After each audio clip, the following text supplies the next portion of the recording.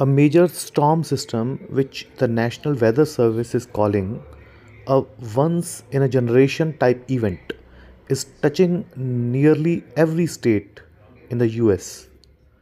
More than 100 million people are currently under winter weather and wind chill alerts as record breaking temperature drops are being observed. Denver International Airport saw a 37-degree drop in temperature over 1 hour Wednesday, which officials said is the biggest ever drop recorded at that location. That same day, Cheney, Wyoming also saw a 30-degree drop in temperature in just 10 minutes. Governors in Georgia, Oklahoma, and Kentucky have each declared a state emergency as several other state leaders activate emergency response operations.